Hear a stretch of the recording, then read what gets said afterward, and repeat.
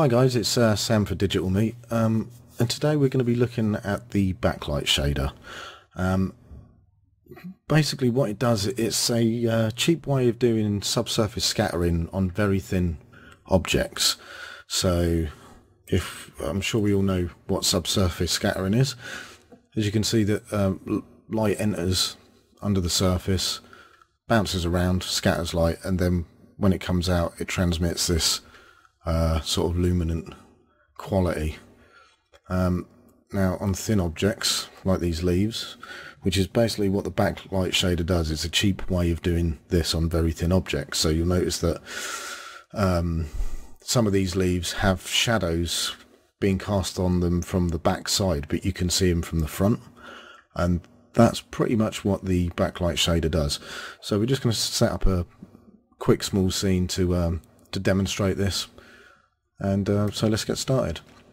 Okay, what I'm going to do is I'm going to make a room with a very thin curtain in it, and we're going to have objects behind that curtain casting light onto the curtain itself. So let's start by building a quick room. Okay, we'll start off with a cube. We'll make it, I don't know, 15 meters. That's maybe too big. Say 10 meters by 10 meters. Ooh. 10 meters even. You'll notice that I'm actually typing meters into the object properties for the size here. So for the height, we probably want it something like maybe 3 meters. So I'm typing 3 meters, and Cinema is automatically converting that to centimeters. So that's a nice little function there of Cinema. So that'll be about the size of our room. So let's just call this object room. Now I'm going to use another box to cut out a window. I wouldn't typically model like this, but because our shapes are really simple, it's not going to matter much. In fact, let's get this out of the way first. Let's click our room, convert it into an editable object. You can click this icon up here, or you can hit C on your keyboard. You'll notice that the icon's changed here for it. We'll select polygons, select all of our polygons by pressing Ctrl A. Now if I right click and go down to extrude, I can actually extrude this out. What you may notice when you do this value here, this maximum angle, would probably read something like 89 degrees, and you can see that if I undo the extrude, when you extrude out, the corners don't actually attach. So you just want to whack this up to maybe 90, if that's not enough, 91, and that should snap the corners together. Okay, and we also want to make sure that we've got create caps on. Now we'll get this cube, our second one. This is what we're going to create our window with. So we want it to intersect our room, and then we want to resize this so it's wider, possibly taller as well. I'd say even taller than that, just so we've got a full height window in there, let a lot of light in. Okay, that's great. Now we're gonna use this as a cookie cutter to cut out of the bigger box using a Boolean object. So we select the bool there, and then we drop both of these objects in like so. So you'll notice the room's first on the list and the cube second, and that it needs to be that way because in the bool object you'll see it's A subtract B. So the other options in the bool object, we want a high quality mesh, and we want to create a single object. So when you click that button, when I press C to make this bool editable, I don't get any caps or anything like that. It creates just one object. You can see that this isn't actually sitting on 0 because we can see the grid in the middle of the room. So I'm just going to go to a different view. You can do this by clicking your mouse button in. It brings you to this 4 view. So you've got your top view, front and right. So if you go over one of these and then middle click the mouse again, it'll open that view up wide. So we go back to object mode, go back to move, just set that round about 0. So that's now on the ground plane. Okay. Let's create a material just by double clicking this area. Double click the material itself and we'll call this walls. We don't need any reflectance. For the purposes of this tutorial, we don't really need to do anything too fancy. It's just to show off the backlight shader, really. So you'll notice that I've actually I'm not making the walls white because nothing is actually white in reality, so I'm just going to bring it down a little bit. Maybe you can add a little bit of colour into the walls if you wanted to. Slide it this way, just so it's off white, and we'll apply that to this object. Now if we go into poly mode and select the floor, so that polygon's highlighted now. I've got a wood material that I got from the content browser, which you can get to by clicking on window, going down content browser, and if you click that there'll be lots of assets that come bundled with Cinema 4D, including objects and materials, and that's where I got my wood texture from. So now this polygon's selected, I can grab this and pull it onto it, and it'll only be applied to that polygon. And as you'll see up here, our materials are layered on top of each other, and this tag signifies the selection, polygon selection we made, which this material is applied to. So go back to object mode. You'll notice that the floor, it looks too big, that pattern. So if we click on this and then go down to tiling, we can actually tile that maybe 5 times in each direction. Maybe a bit too much, maybe, I'm not sure. It's not the prettiest, but for this it will serve its purpose.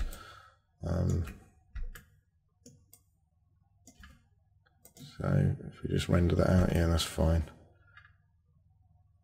Getting some weird geometry going on at the top of this. I'm not quite sure why. It's probably the way we booleaned out our scene, but again, that's not too much of a problem. Right, so we've got a room set up. So we'll rename this room, and we'll hide this. Now what I'm going to do is go into my top view and go into the spline menu and click linear. I'm just going to make 2 points here and go to our selection tool. We'll go to the Z and make sure that's on 0, and make sure this point's on 0 also. So then we've got a straight line then. Select both of these points, right click, go down to subdivide, and we'll subdivide this by 10, that's a fine value, and then we'll choose every other point on this spline and then push these up like so, unselect everything, go back to object mode, that's fine, and then we'll drag this up a little bit. Actually, we don't need to do that at all. We can now drop this spline in a extrude. So if we go up to this menu up here, hold down, go to extrude and let go, and then make this spline a child of the extrude. We can see that something's happened, we're not quite sure what though.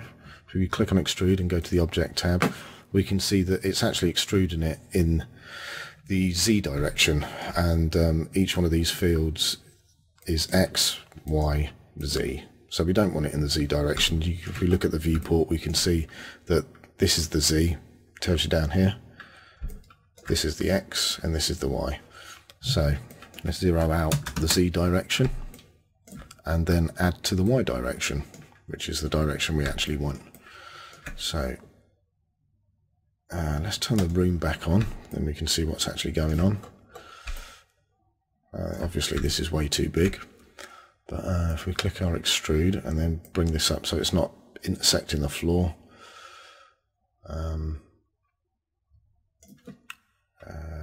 Select the extrude, scale, we'll scale this down just so it's a little bit more workable. Bring it near the window. What I'm actually going to do is move this extrude up. Click on extrude, and we're actually going to go into minus figures. So this is at the top now. So then we can place this near the top of the room, which is fine. Extrude this down. I think that I still want to make this slightly smaller. So we'll go to the scale and scale it down a little bit more. Yeah, that's fine. Make sure this goes all the way down. Now I'm actually going to have it go through the floor because I want the curtain to drape on the floor eventually.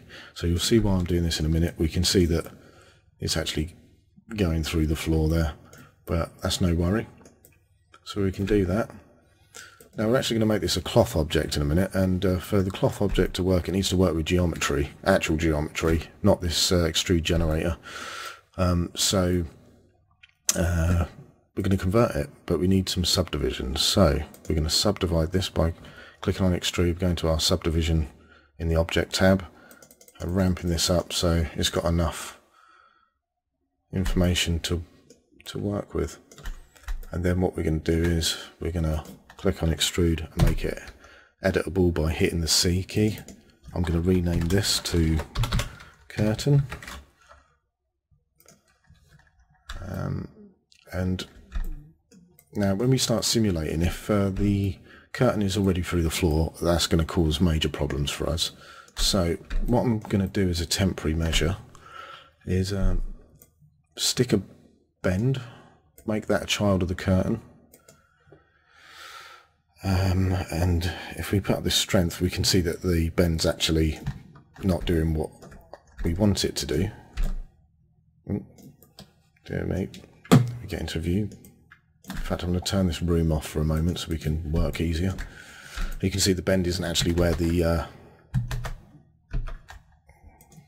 pardon me, we can actually see that the bend deformer isn't where the object is. If we click on the bend and go down here, we see fit to parent. That will fit it to the parent. And now when we bend, it'll be more accurate, but it's still not doing, it's not the same way we wanted. So what we need to do is grab the bend, actually flip it upside down by 180 degrees. And now when we bend, yes, it's bended like this. But we want it to bend into the room, so we can actually change the angle. So if we make this something extreme, like 70, and then we can see where this angle is going by affecting this. So I actually want minus 90 degrees, and that should give us a bend into the room. I could just type minus 90 instead of faffing around. There we go. And if we turn the room back on, actually get in there.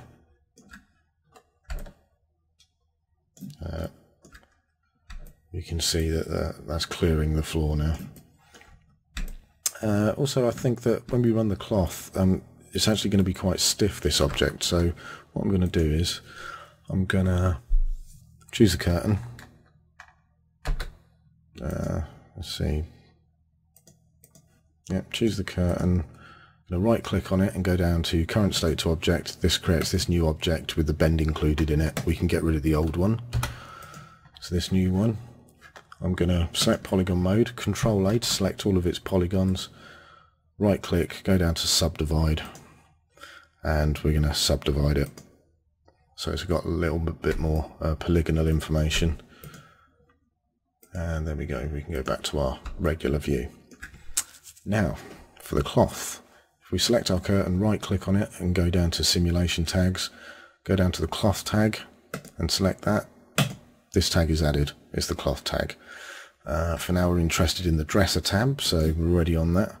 And what, well, I'll just show you. The cloth tag is on it. If I hit play, it just falls, and it falls through the floor as well. So we don't want it to fall through the floor or the room. So if we select the room, right click, go down to simulation tags again, and then choose the cloth collider, that will make the room a cloth collider. So now when we hit play, it actually falls onto the floor. You notice some bunching up here. That's because we haven't got self collisions turned on. But I doubt we're going to need that because we're actually going to hang our curtain.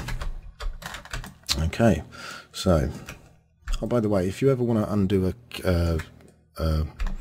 a move, view move, say like you do something like this, you can press Control-Shift-Z and it'll actually undo your camera move. So if I move over here, I can Control-Shift-Z and it'll put it back to the last known position of my view. So that's always handy to know. Anyway, back to this. So if we select our curtain, right, we want to hang our curtain now. So if we select our curtain and then go into point mode, go into our live selection tool, and we want to select this top row of points. I just want to make sure that I've got all of them. Oh, we've missed one there, and we've missed a couple there. There we go.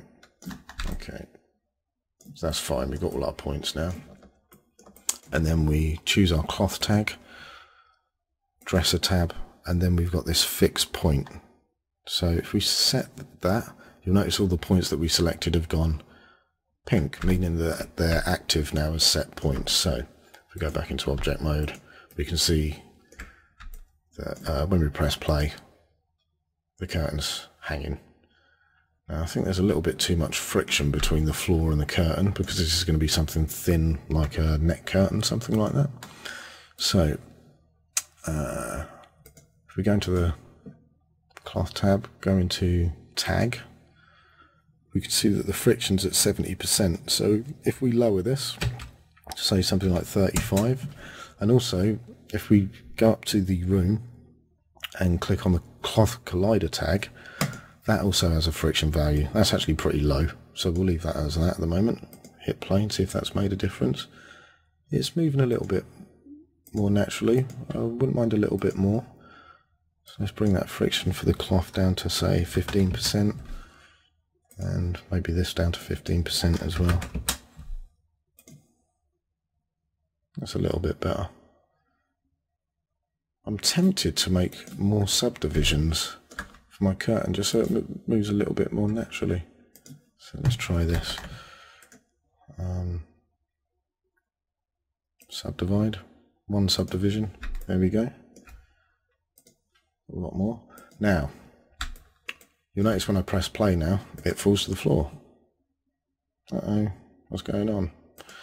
And that's because we changed the number of the points in the object. So the point selection that we made before was no longer valid, so it automatically got deleted. So we need to go to curtain, go into our points. We can see that because it's been subdivided, those other points no longer exist. So, well, more points exist, if anything. Go back to our cloth tag, go back to our dresser, fix points, and we have more points now. So I'm just wondering if that's a little bit more natural. It is, but it's very slow. Okay.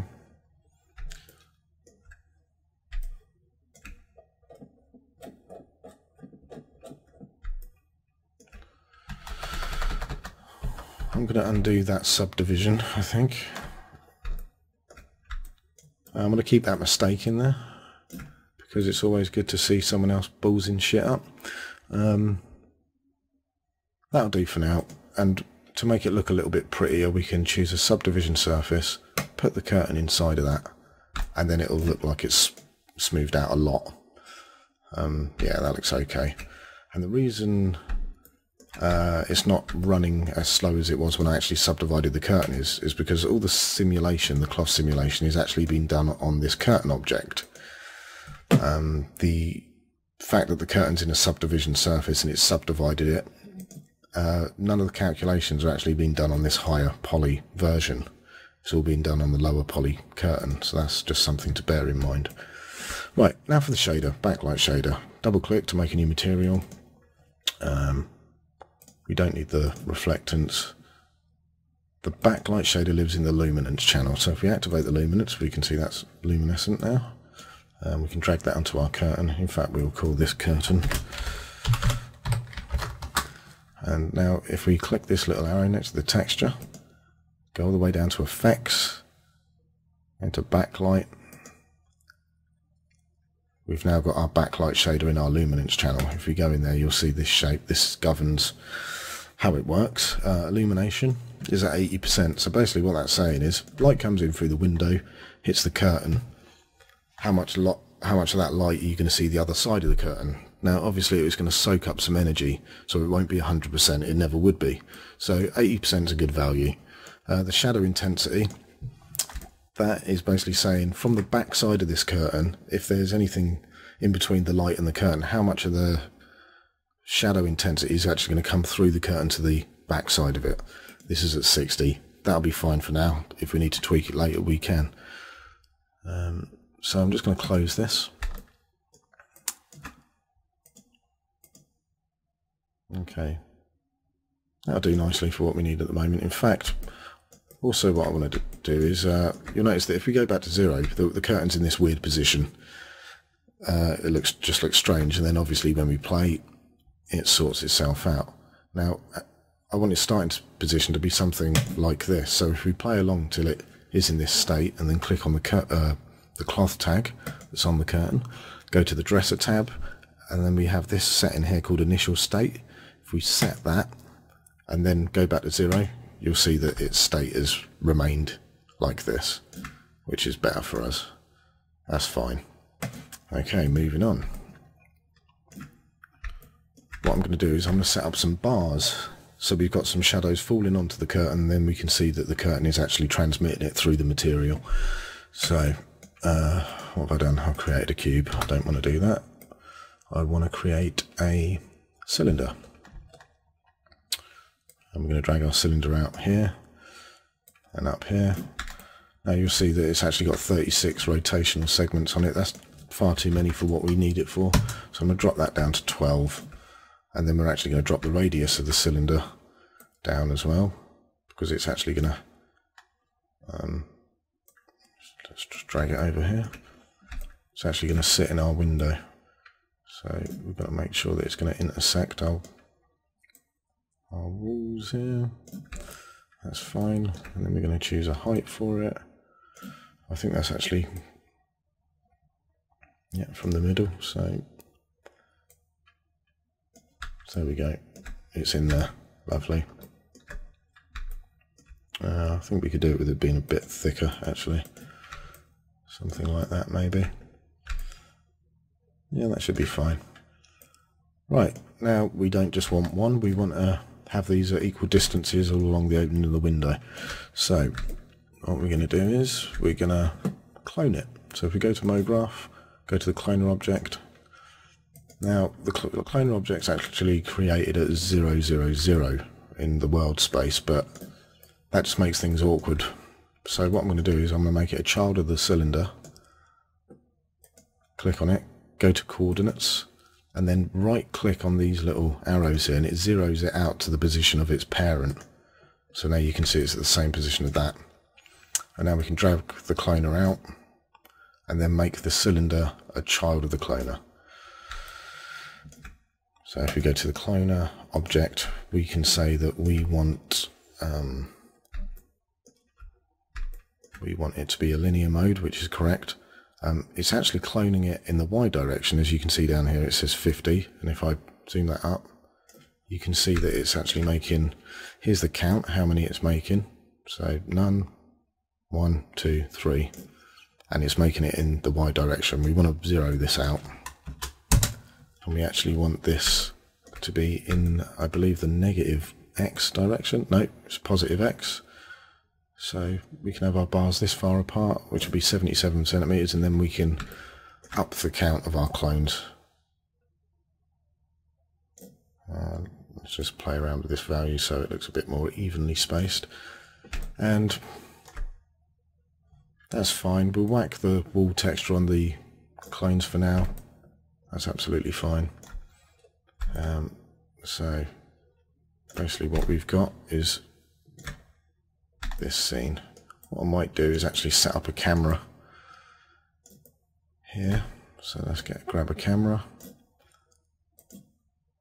And now when I move around outside of the scene, if I ever want to go back to that view, I can just click on this camera object and whoosh, we're back.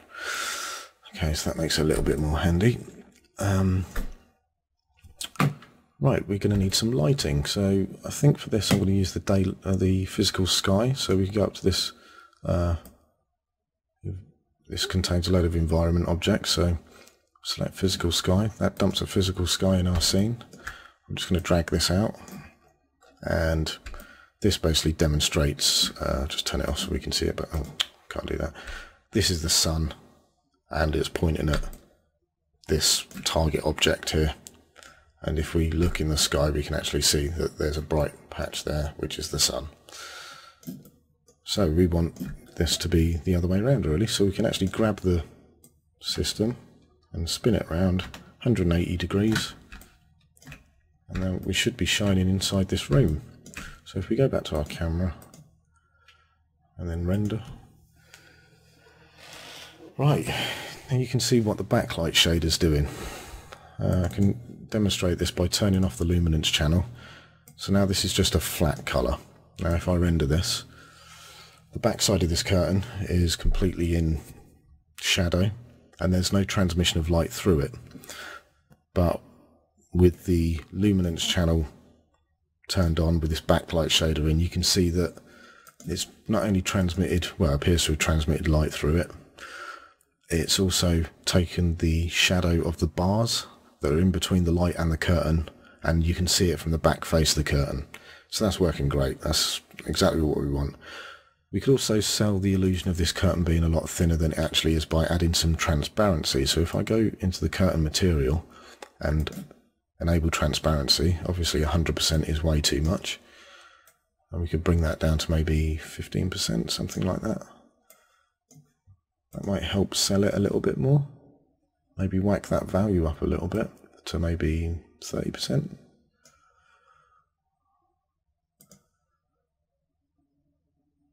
And you can actually see through it now, so it looks kind of more like a net curtain or something of that effect. So we could add a floor to outside to sell this a little bit better, but I'm not too bothered. I think that I've demonstrated what the backlight shader does and how effective it can be. Actually animate this curtain. In fact, I think I might do that. So let's go to the curtain object and the cloth tab, the cloth tag even, and go to forces. Now what we can actually do here is add some wind. So we've got wind strength here. So if we put this at maybe 0.5 and then press play and see what we've got. Not much is happening there. Okay, so let's maybe whack this up to 1. There we go. And it's actually working in what direction? The positive Z. So if anything, we'd want this probably working in the negative Z because wind would be coming in. But you know what? We'll leave that at 0.5 in the negative Z, and we'll blow to the right slightly as well, and maybe kick the strength up a bit. 0.5 maybe? No. Strength 2. Okay, that's really kicking up now. Just take this display mode to the shading mode. Okay. Maybe that's a bit strong in that direction. So really, you just got to play with these settings. There, you'll also notice that it's intersecting the bars on the window, and that's because there's actually no collider tag on there. So if we choose, go to that, go into, so we right click on our cylinder, go to simulation tags and cloth collider. We can now see that it should be colliding with it. Or maybe not.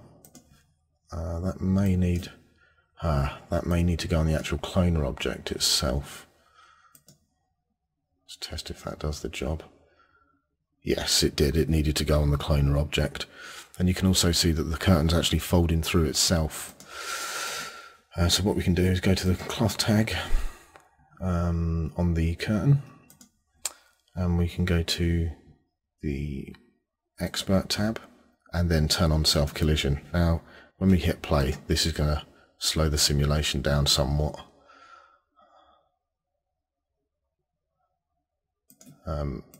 So what we can do is go to this cache and calculate the cache, and what that does is it basically bakes the cloth data so you can play it back in real time in the viewport.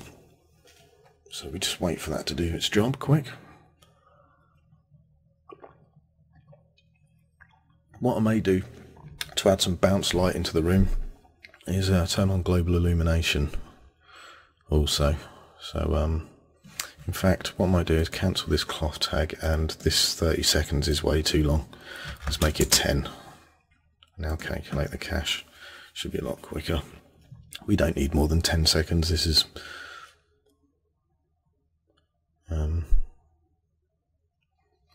you know, we're showing off the backlight shader here really.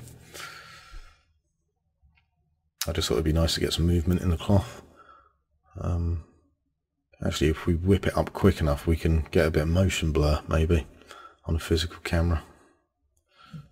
Okay, so let's just see what this looks like. Okay, yeah, that's running a lot quicker now.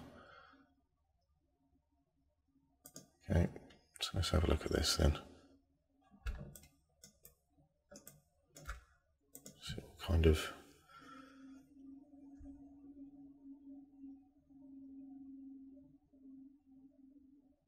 You'll notice the ceiling's very dark, and that's because it's completely in shadow, I should imagine. So why don't we remedy that? Go to our render settings, which is this button up here. Go down to Effect, Add GI. Now, I'm not going to change anything here. I'm just going to see what my results like first. You can see it pre-baking the cache. Just calculating all those ray bounces, or approximating them.